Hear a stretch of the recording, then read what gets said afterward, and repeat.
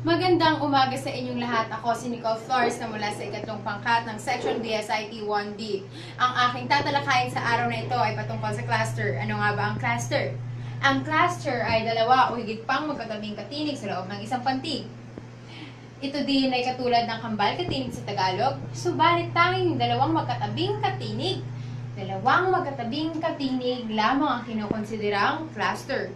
Kapag ang dalawang magkatabing katinig, halimbawa ito ay sa salitang bloke.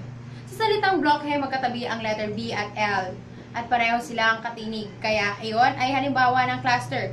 Meron pa akong iba't ibang halimbawa ng cluster dito. Ito ay ang mga unang-una, bloke.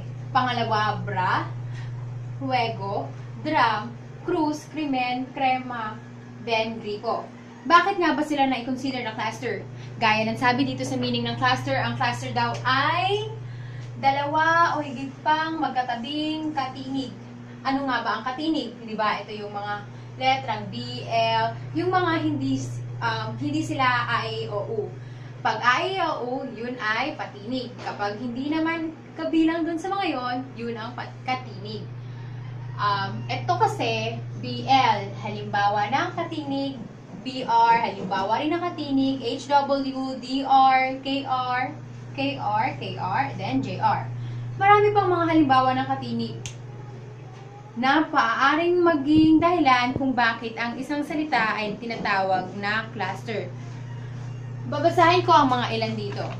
Ang mga ilan dito ay niebe, niyog, niyugan, platito, plastic, plaster, sweldo, swerte, swapang, gripo, grado, grupo, gloria, gladoyal, glarosa, at marami pang iba.